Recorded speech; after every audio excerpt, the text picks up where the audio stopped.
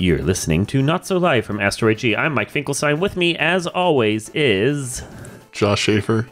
not going to give us a weird, like... I was thinking about doing captain, but that's too broad. That is way too broad. I don't even know... slave Josh Schaefer. Human slave. Honestly, if you were going to play the proper human in this, you would just be silent the whole time. Like that, see? And Queen Bee. Hey, so we are talking, if you hadn't already figured it out, which you might not have, about... Roots. No, Planet of the Apes. Thank you for making this podcast awful once again, Josh. Today we are talking about, if you couldn't tell already, Planet of the Apes, which we just recently watched through and did for the website, and I feel like it's a good time as any to actually go through and talk about all of these movies. So, apes. Yes. Yes. Thoughts? They're pretty cool. Just gonna make ape noises the whole podcast. I mean, if we could do... Wow. That was a good one. I liked it. That was really good. I feel like we actually really mostly just need to speak in sign language and occasionally go, no. No. Caesar is home. Caesar is salad. Poor Caesar. Do you think that's what happened when they killed the emperor? They were all standing over going, man, I really feel like a salad now. Right? I don't know why. Caesar's starting to smell good. Ew. Ew. They had to shave him first. And we're off track. We were off track almost from the beginning.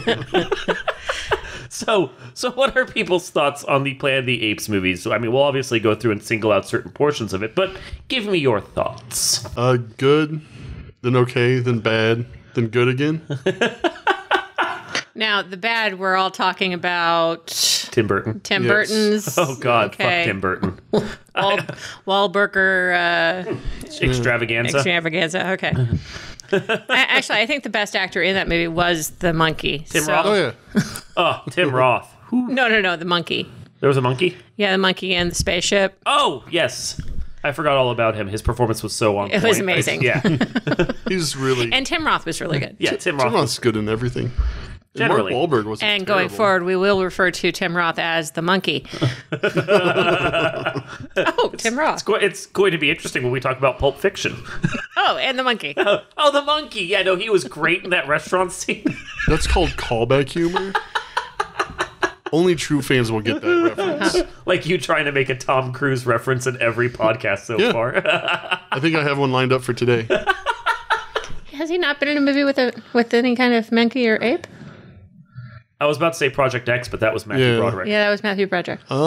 Back when those two were actually almost interchangeable for a very short period of time, and then... No monkeys in any of the Mission Impossibles? I mean, I don't remember. Aside from Tom Cruise. There was that scene in Jerry Maguire where the kid talked about a monkey, I think, or a zoo or something. Okay, well, that's close. That's close. That's close. We'll have to see. The kid was basically a monkey. I mean, his performance was kind of... anyway. It was a Mark Wahlberg level performance. Now, I am not, unlike my family, I am not a big fan of the original Planet of the Apes films. And I did tell you that I kind of liked Tim Burton's Planet of the Apes, but not because of Wahlberg, but probably because of Tim Roth. Yeah, well, Tim Roth, yes. Helena Bonham Carter was okay. She was okay. Wait, she was in... Yeah. Yeah, she played She was one of the monkeys. I don't understand. That doesn't track with Tim Burton at all. I was just wondering where Johnny Depp was in this whole film. Well, Did he have a hat? I was going to say, I have a feeling the Tim Roth character was probably written for Johnny Depp, and then Johnny Depp couldn't do it or didn't want to, and Tim Roth came in and did it instead. I can see that. Yeah. Maybe he was doing the pirate movies at the time. Honestly, that probably did come out around the same time. Yeah. So, yeah. I think that's probably why. That would be the thing. And his performance was much better put into the... Well, if that's the case, then they probably didn't want to use Johnny Depp for it because he wasn't yet the box office draw that he was afterwards. Mm-hmm. So... But yes, Tim Roth. Tim Roth is probably the best part of that movie. Wahlberger, Marky Mark is probably the worst part of that movie. I think the direction was worse. Direction was listless. The story was listless. The monkey effects, the makeup were actually pretty good. Yeah. And I liked the fact that they had a diverse number of apes over just like chimps and gorillas and orangs. But wow, nothing about that movie worked. No. And so, terrible. But you like that one better. Better than the original ones, but then because I've never been able to get into the original ones. It's kind of how I liked him as a kid. Josh feels about Doctor Who. Just couldn't get into it. I mean, that's tragic. But unlike you guys, I'm sympathetic. To Tim Burton? No. Oh, you're just saying that you're a nice person and we're not. Yes. Yeah, I can see that. That tracks. Yeah, it's true. Yeah. Okay, so you with the Josh with the human slave. What do you feel about the classic 5 Apes movies? I mean, I feel that like most movies from the 70s, they have their moments where you have to be on hallucinogenics to understand what's going on. The second movie, especially the second movie. Oh my god, Beneath the Planet of the Apes is so trash. But if I was stoned, it probably would be amazing. Exactly. Like you take some LSD before they get to the point where they're like doing the trying to get into the outward zone, and there's the weird flame walls and the dead corpses that all just kind of move around, and you're like, what the hell is going on here? It would probably make a lot more sense if you were on mushrooms or something. Yeah. But they do have their tedious points where it's just like, all right, can someone do something aside from staying in a cell? That'd be great. I think if it wasn't for the twist ending of the first movie, and then like just the crowd pleasing nature of the third movie, Escape, no one would talk about these movies anymore. No. Because even the first one on its own, I think would have only been a footnote if the third movie hadn't been just as good, if not better. Yeah, but no one would care.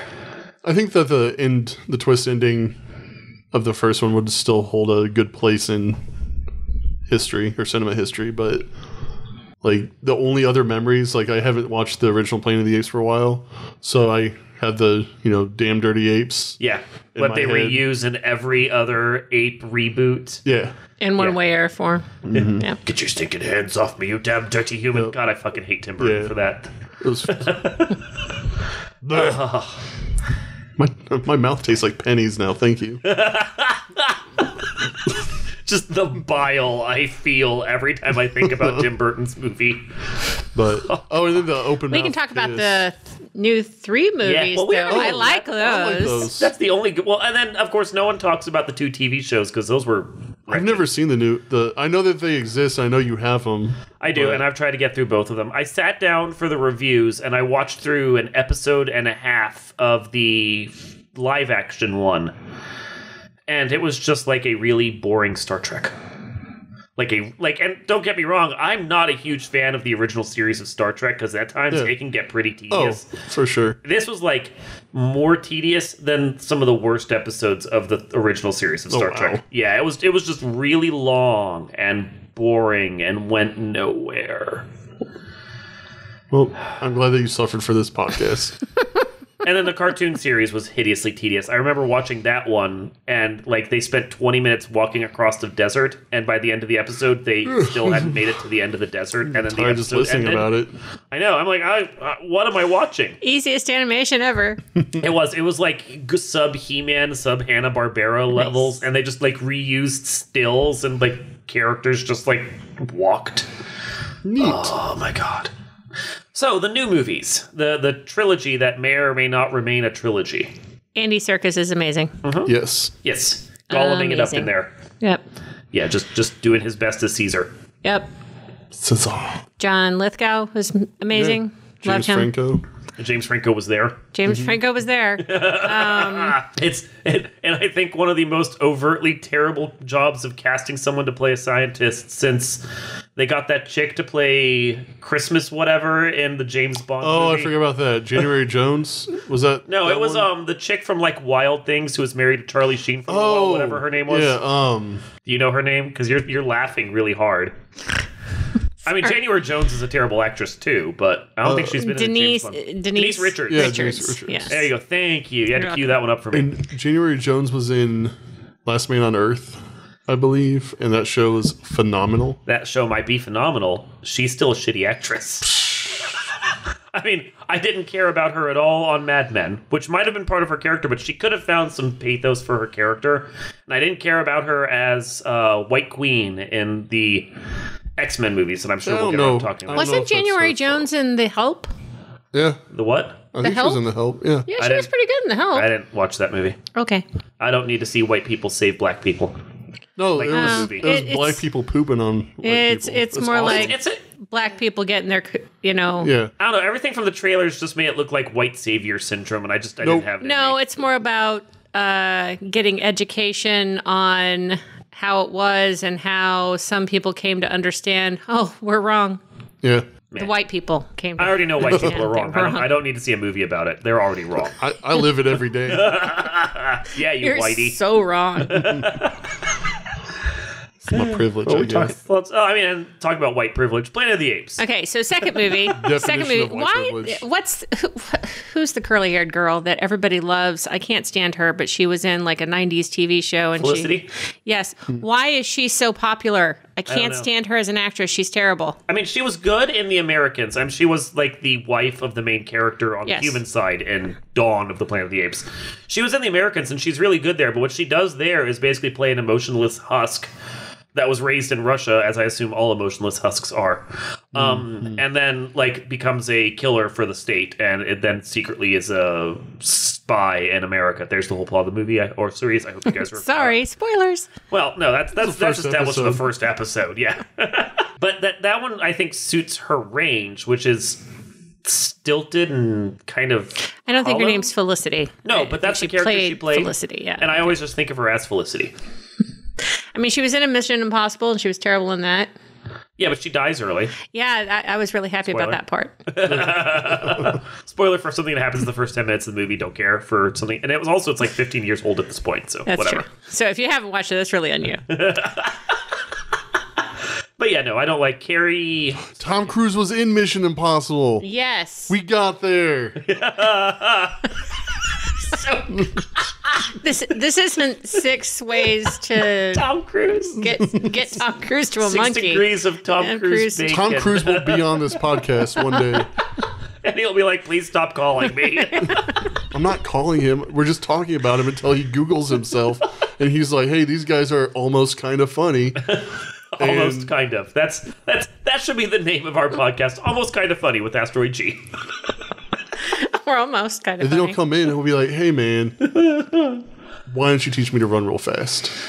He runs really well. Tom Cruise. He does. He's a great runner. He's a great runner. Almost as good as Chris Evans.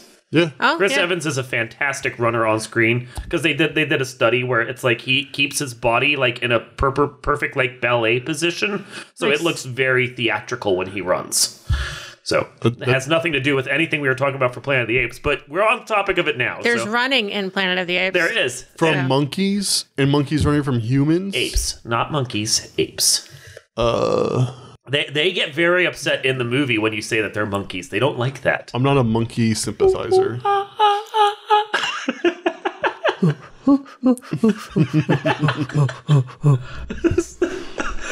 So yeah, no, but I don't like her. But she's a minimal part of that second movie. She is. And who's the guy who plays her husband? He was the guy who played John Connor in that awful Genesis Yeah, movie. he's terrible too. Yeah, he's not great. Kid was good. Kid was I good. think the kid went on to do some other things. Kid was He only in pretty like good. 3 scenes though. Yeah, but that's one of my favorite scenes is the kid with the orangutan. Oh yeah, well, because the Maurice is amazing. Yes. I love the orangutan in those movies. They could just give him a spin-off and I would just watch Maurice go off and do anything. Oh look, a library. I will spend 2 hours reading a book on screen. Watch me. And I'd be like, please, Maurice, let me do this. Wow. Are you debating? I mean, I could watch him maybe for 10 minutes. I don't know if I could watch 2 hours of Maurice reading would a be book. enthralling. But Maurice doing other things, like reading a book, maybe a magazine, newspaper, notes, doing a taking some research notes. paper. Yes. Oh, Yeah. there you go. Yeah. I think he tapped 2-fingered on the keyboard. He probably would. That's Yeah. why you like him, because he would type like yeah. So, He uses feet, you know it. Oh, yeah. Oh, that reading would be a book cool. while typing with his Yeah. toes. Oh, yeah, see? that'd be cool. Mind blown. How did they do the CGI for this? They didn't. They're just that good. Because Andy Serkis is amazing. We've already said this. Okay, no, number three. Number three. What's your favorite? The first one, I think of the three, my first one is the favorite. Okay. I really like the first movie because you get really into Caesar's headspace and then just watch like the growth of the monkey revolution at the end, and it all ties together. The science is goofy. That whole medicine, bacterial virus injection thing that they do doesn't if you know anything about medicine, which I've had people bitch at me about that who don't know something about medicine, and that doesn't make any sense.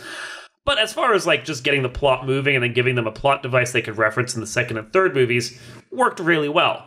They need to have something that destroyed humanity. It was Hollywood science, but it wasn't the worst Hollywood science. It's not like Armageddon. Star Wars? Terrible. Oh, yeah. Armageddon, I think, is worse than Star Wars as far as science is concerned, but Star Wars is pretty bad too. I give a pass to most of it in Star Wars just because space wizards and lasers. Laser swords. Ooh. But no, I really like the first one on the whole, even with terrible casting of James Franco. I didn't think he did that bad. James Franco is James Franco. If they had been like, this stoner guy who's friends with this scientist gets this monkey, and the stoner guy was played by James Franco. Isn't that the plot of Jay and Silent Bob Strike Back? Yeah, and I think Pineapple Express. Is that what it is? You can't handle the fact that James Franco was supposedly sober and a doctor in this? Yeah, no, I don't buy it. I don't, if he'd been high on drugs and a doctor, it would have suited his acting style a whole lot more. That half sleepy, halfway into the bag kind of performance.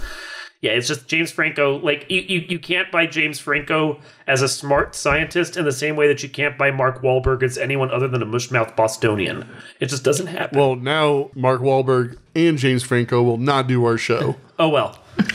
Mark Wahlberg will come on my show and then just to tell us off and then beat us up afterwards. That's probably beat you two up. He doesn't hit women, as far as I know. Maybe he'll make an exception. Maybe don't hit me. I like Mark Wahlberg too, though. I don't. Other Guys was amazing. Too bad. There are some things that Mark Wahlberg is in that I can handle. Everyone has movies that suck, but not a lot. No, he was okay in Three Kings. Oh, I forgot he's in a lot of movies that suck. Yes. And he's started touring the pro-America movie circuit, which is everything he does now is I'm a gruff American who's going out after terrorists and shooting them with Paul Greengrass as the guy that directs it, you know? I can't handle his oeuvre at this point. No. I just don't find him believable as a hero. I don't find him believable as a human. Okay, fair enough. What? What is that face for, Josh? He'd be a great human slave in Planet of the Apes. But he wasn't one. That's the problem. We could believe that he was a human slave as long as he had no speaking parts. Exactly. You redo the original Planet of the Apes, have the humans be dumb and not able to talk and just animalistic, and then you put Mark Wahlberg in that. I would buy that performance. Fair enough. Him as an astronaut that trains monkeys? No, I don't buy it at all. So it comes down to believability with us. I can't remember the Tim Burton movie enough. I've shut all of that out. It's terrible. I really like the ending. The ending that basically was cribbed from a Kevin Smith comic book? Uh-huh. Yeah. It's because it's cribbed from a Kevin Smith comic book. And Kevin Smith, despite all the crap that we could give him, is apparently a better writer than anyone Tim Burton knows. I can believe that. I could believe that. Did Kevin Smith write the script to that? No. Remember there was that thing in Eating with Kevin Smith where he was bitching about the fact that Tim Burton quote unquote stole his. Yeah, we covered it in a previous podcast. You weren't here for it. Too late. So I was here spiritually though. So yeah, no, I love the first movie. I think the second one is decent. Yeah, it was okay. The second and third one are basically connected movies, more or less, as far as the plot is concerned, but I don't think either of them are as strong as the first one. No, you don't have the John Lithgow factor. Obviously. Just put Caesar into a remake of Third Rock from the Sun, and I would be right there for that. John Lithgow, Caesar together, just aliens from another planet. I think that'd be fantastic. Aliens from the Planet of the Apes. Nice. I could do that. Yeah, I could see that. Okay, third movie. War is okay. But didn't you really like Bad Ape? Bad Ape is great. He's a great character. Yeah, he's a great character. As you co-host this show for us and get us back on track. Yeah, and like there's parts where like Maurice, Bad Ape, I think is interesting. I think the setup for the conflict of the apes and the humans is okay, but I think it ends too pat, and the humans never become anything more than just this plot device. They're not like they're the villains, but they're not like fleshed out villains. They're kind of just there, and then they die. Yeah. So, and that's, I think, anytime that you have a villain that doesn't get really solid development, like all of the X-Men movies, basically, it hurts the movie. Right, then who cares? Exactly. Yay, they made it to a new place. Yeah, they defeated the villain we barely understood, and who was obviously a plot device just to get in the way of the heroes, and some of them die, and the rest make it, and huzzah. Huzzah! By the way, that is the plot of every X-Men movie, TM. Yeah. For the most part. So, yeah. Josh? Yes. And your thoughts on the trilogy? Any of them you like? The first, like? I mean, first one was the best. Yeah. I like the third one. The second one, I think, was just build up to the third one. I feel like there was a lot of ideas that were set up for the second one that didn't really get carried out. Like Koba, the ape that goes bad. Mm-hmm. Not Bad Ape, because that's a different character. Koba is set up as the villain, and he's got great development, and I love Koba. But there's the human villain, quote unquote, played by Gary Oldman, and Oldman. I always like saying it. I know it's Oldman, but I always like saying Gary Oldman. He is obviously set up to be the villain. He has a very villainous thing he does at the end, but there's no real development for him. He shows up in like 3 scenes and then dies. Right, like we understand that he's angry at the apes. We get that. Yeah, we understand that he's lost his family, but there's not enough of him to make him substantial. Koba was a better villain. Yes. And I mean, I get that was kind of what they wanted, was that Koba was the villain. But then you didn't need the humans at all, really, except like to show up a couple times, be a plot device, and disappear for the rest of the movie. They would have been fine, and then you just focus on Koba, and that would have been great. Having the humans there at a certain point just detracts from the movie. Yeah, well, I think that... Well, I think they had to. I mean, they could have just taken that entire scene out. But Cornelia. That was his wife. His wife gets sick, Yeah. and she only gets better because of the doctor who gives her the medicine. But they could have just taken that whole piece out and not included the humans, and it would have been perfectly fine. Yeah, like at a certain point, you don't need the humans because they've already done their job. Just let them disappear for the last 2 acts of the movie and focus on the characters that actually have development. Yeah. Because it's like there's John Connor and Felicity. They show up a few times, and they're the most development we get out of the humans at all, but they're on the side of the apes, so they're not villains, and they don't really do anything except whatever Caesar wants them to do, so they're not real characters either. Right. Yeah, I think like if they could have found a way to just have the human encampment be this thing at the edge of the ape thing, and we just see that the humans are there, but they never actually interact with them. They're just like background. Or maybe if they're doing their thing and they get saved by the apes, but then go their own way, that would make sense too. Because then you get to see the human side of the apes. Yeah, because as soon as Koba realizes that Caesar is still, quote unquote, with the humans, your plot is already in motion, and then Koba can do whatever the hell it is that Koba wants to do. Right. And he's the villain, and we're happy. Right. So, and that's the problem I have with the third movie is Caesar basically recasts himself in the Koba role, which, okay, I get that, after the humans kill his wife and son. Spoiler.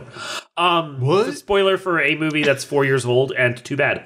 But it's also the thing of Woody Harrelson is cast as the villain, but we don't see him until the halfway mark. Except for, like, in shadows and, like, the opening sequences. And then we get to understand that he's mad at the apes for the same reason, because his son contracted the virus that went around the world that the apes had nothing to do with. I think you're confusing that with Zombieland. No. I'm just messing with you. He was very angry in Zombieland. And I'm very angry about Zombieland too. But Was it bad? Huh? Oh, all the reviews have said it was bad. Oh. But it's the thing of he's cast as the villain, but we don't see him until the halfway mark, and then he only gets one scene to actually develop his character, and the rest of the time we're focused on just what the apes are suffering through. Right. And it's like, we need more. He should have had a concurrent parallel plot line to Caesar for him to actually work as the villain. Basically, they overpaid Woody Harrelson to be in that movie. Yeah. Yeah. And if they weren't going to take the time to develop it, they didn't need a lead villain to be the guy. The humans, again, just could have been this, like, plot device. Mm-hmm. So, I don't know if it makes the third movie feel unnecessary, but it doesn't help the movie at all in that regard. Well, I think like the biggest issue with this prequels, they're not prequels. Yeah. I mean, they set themselves up to potentially be like a full reboot that uses the first of the original movies as like the fourth. But it's not really a prequel. Like, I think they kind of set it up so the first one could have been a prequel if it didn't succeed. But then everything from that point forward has basically been its own series. Yeah, but like what made the first original batch work, though, was it was more philosophical with, humans cause their own destruction. But this one was more like the apes. It was all focused on the apes. Yeah. But then they weren't trying for political storylines like they did in the original series, like human rights and civil rights and nuclear holocaust and all those things that actually mattered to people in the 60s and 70s. Yeah. So this was more just like a sci-fi popcorn flick, which I'm not mad at it. Yeah. But no, I agree with you. I think that's one of the few flaws I see in the new trilogy is that all the political stuff that was a key part of those movies was ditched. Yeah. So, and they try to sprinkle it in every once in a while. A little bit of animal rights treatment and all that. Yeah. But it's not especially in the first one. Yeah, but it's not as, I wouldn't say heavy-handed, but it's not as key a part of the plots. Right. Like, it only motivates Koba. But again, Koba is great just for being Koba. And I get where he's coming from, but then I don't feel like the animal rights aspect of his character was really the part they emphasized in the second movie. Because the apes pretty much just became the humans. Yeah. Although Koba's best scene was shooting the humans and playing dumb ape. Yeah, that was fantastic. Yeah, that's one of the best scenes. Movie. Hands down. Yeah, but it's if Koba had locked the humans into a lab and then decided to do experimentation on them the way that they did to him years and years ago, that would have carried that point home. I think it would have completely detracted from the story of the movie because it would have been really awkward to get him into that position, but it would have carried that. Without that, the animal testing is just this plot point that's raised and then never really like explored afterwards. Yeah. So, I mean, it worked, but that's why I like the originals a little bit better because there was more substance. A couple of the originals. With an asterisk. Yeah, I was going to say, the originals as in number 1, number 3, and parts of number 4. Yes. Yeah, because 2 and 5 are trash. Which one was the wedding in? Was that 5? Wedding? Or maybe I'm thinking about something else. Josh is watching movies, so we're not even... Are you watching like a romantic comedy and thinking it's starring I think I downloaded the wrong one. Was it a really hairy couple? I'm just curious. It almost became very racist there for a second. I'm just saying. I don't understand.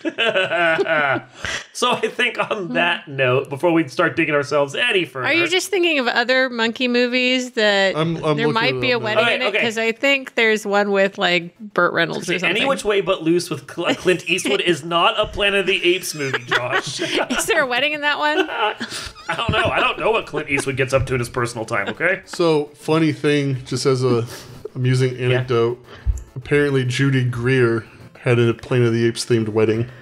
So. Oh, so that's what you were thinking of. I think so. Okay. Judy Greer is a really weird person. I appreciate the weirdness, though. Anyway, I think we've pretty much talked this topic out at this point, and 4 others in the process.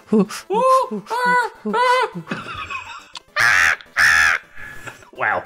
I'm not even going to try because you set the bar way too high, and everything I'm going to do I've been practicing monkey sounds my entire life. It's sound weird sex noises for me. This has been Not So Live from Asteroid G with Human Slave and Queen Bee, and we will see you next time.